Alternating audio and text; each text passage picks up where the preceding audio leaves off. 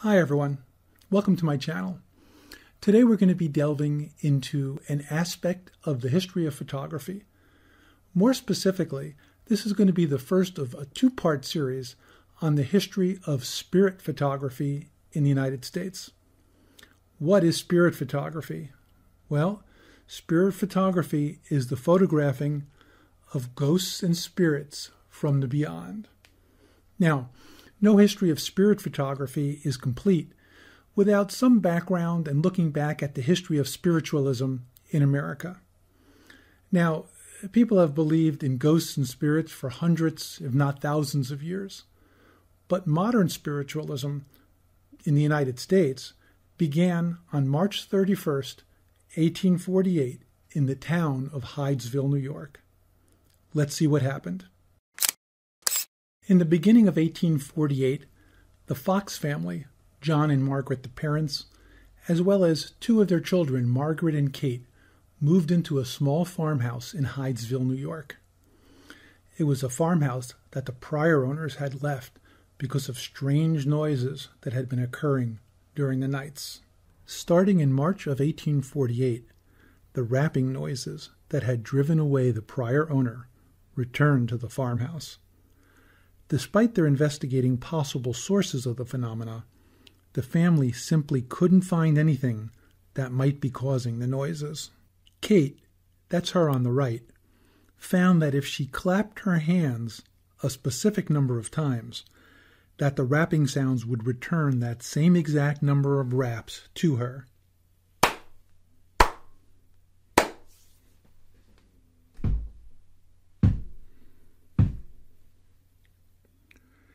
And when she stopped her clapping, the sounds would stop, at least for a while. The mother decided to then test what the family concluded could only be a spirit or a ghost. She asked it to tap out the ages of her children, which it did, followed by a pause, and then an indication that the spirit knew that one of the children had died at age 3. She then asked if it was a person that was responding to her and got no response. She then asked the spirit to give 2 taps if she was speaking with a ghost. The response was. She then asked if the spirit might communicate with others besides the family and received an affirmative. Over the next several days, friends and neighbors all came to the house and were able to successfully communicate with the spirit. As it turns out, there was a 31-year-old man who had reportedly been murdered in the house long before the Foxes had moved in. As rumor would have it, the body had been buried in the cellar. People in the 1800s had searched for the body, but no human remains had ever been found. Here we have the stone base of the house, for that's all that currently remains of the structure. But in the very early 1900s, 56 years after the Foxes moved into the farmhouse, a wall in the cellar collapsed, revealing that there was a false outer wall. The photo shows the hollow between the wall that collapsed and the true wall. In that hollow, a human skeleton was found. Rumors abounded at the time that the skeleton had been planted there, for by that time the spiritualist movement had grown quite large, and there were many advocates who wanted it to continue with vigor. Going back to the 1840s, the 2 sisters grew up and moved away from Hydesville. But strangely enough, the sounds and the ability to communicate with the spirits moved with them. The spiritualist movement, which was based on these events, grew rapidly in the United States. And in 1849, there occurred the first public meeting of spiritualists, and that was in Rochester, New York. The public was outraged at this, and in fact, the 2 sisters were nearly killed during this event. This led to multiple committees being put together to observe the sisters and try to find out how they were doing this. But time and time again, the committee reports came back. Genuine, true. Nobody could show that the sisters were doing anything other than truly communicating with the spirits. The two made a career of their spiritual abilities, and spiritualism grew rapidly in the United States. By 1855, there were greater than 2 million spiritualists.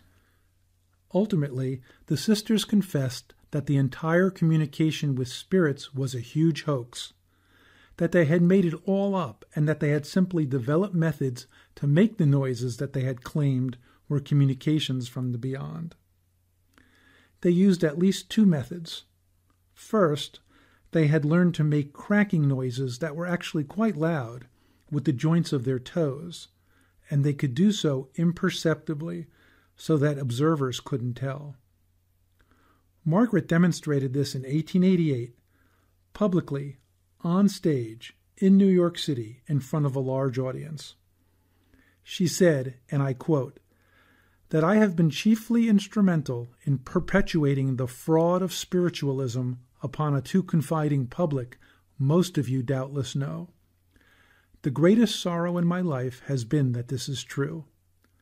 And though it has come late in my day, I am now prepared to tell the truth, the whole truth, and nothing but the truth, so help me God. I am here tonight as one of the founders of spiritualism, to denounce it as an absolute falsehood from beginning to end, as the flimsiest of superstitions, the most wicked blasphemy known to the world." For her part, Kate simply said, "I regard spiritualism as one of the greatest curses that the world has ever known." Secondly, at some point, the sisters also used a desk, as seen here, that was retrofitted with rods that could be used to make rapping noises. However, spiritualist proponents pointed out that the sisters' confessions were made in exchange for $1,500, quite a lot of money at that time, and that they needed the cash because they had fallen on hard times. Ultimately, Kate and Margaret both retracted their confessions. At least one of the two sisters fell deep into the hold of alcoholism. Though their reputations were ruined beyond repair, spiritualism nonetheless thrived in the United States. By this time, there were literally millions of people who claimed to be able to communicate with the spirits. It's with this background that spirit photography came into being. In 1861, spiritualism and photography met and shook hands in the persona of photographer William Howard Mumler.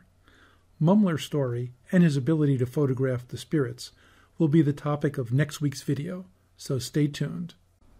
The story I just told is a very real and fascinating part of history. In the video description, I'm going to leave a link to some of the resources that I used in learning about the Fox sisters and spiritualism in America, in case anybody is interested in reading further. And if you have any questions or comments, please leave them below the video and I'll be sure to respond. I'm Howard, and my channel is about introducing viewers to photographers who inspire, to discussing all sorts of photographic topics, and to enhancing creativity with Photoshop and Lightroom tutorials. And if those topics sound interesting to you, I do hope you'll support the channel by clicking on that subscribe button below. And I hope you'll tune in next week when we continue the story with photographer William Howard Mumler. We'll see you next time.